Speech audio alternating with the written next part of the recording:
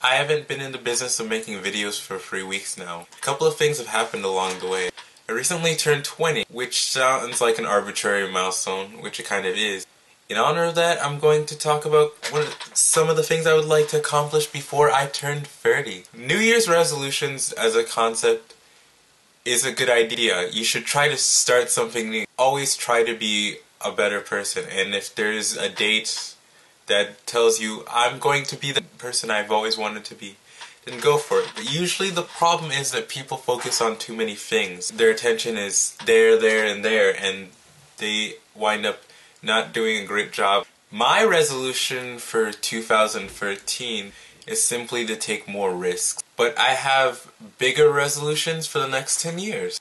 I've called the list my door list. I'm calling it a door list because at the age of 30, I had hoped to own my own place. A door is a welcoming into that new part of life. Door opens up to new opportunities and taking new risks, like my resolution is. So it's twofold. Plus, I didn't want to call it kicking the bucket, because I don't really expect to die at 30. I would certainly like to find the opportunity to live in a different country for like a month or more, just to see a different culture and meet people that aren't in my circle. I've gotten comfortable with who I talk to, and in some ways that's nice and that's a good thing. But in other ways, I would like to meet more of the wonderful people. I definitely like to grow a couple of skills, like one, videography. I think if I practice and I do this kind of thing weekly and I really take it seriously, I could be good at it. I also would like to be able to cook. Cooking is something that if you know how to do, it's really beneficial. And I think there's a certain power in being able to cook and being able to say, I can make myself a meal. There's a certain independence in that kind of work. I think it would be good for me to try again at living with other people. But I think if I tried with friends, I would have different results. I like my personal space, but I also like seeing people every day, and that's something nice that you get to appreciate when you're home. You get to see people when you go downstairs. If you go downstairs, Tumblr is kind of distracting.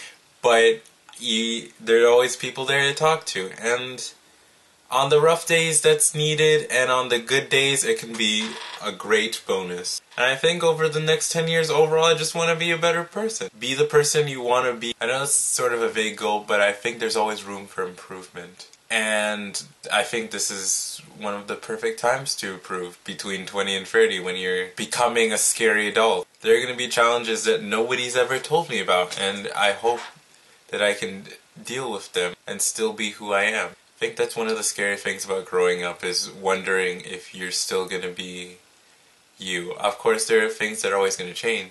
Sometimes I'm different hour to hour, but I think we're all scared of changing who we are, at least the parts we like, and sometimes parts we don't like. Sometimes unfamiliarity is scarier than things we don't really like about ourselves. Hugs all around.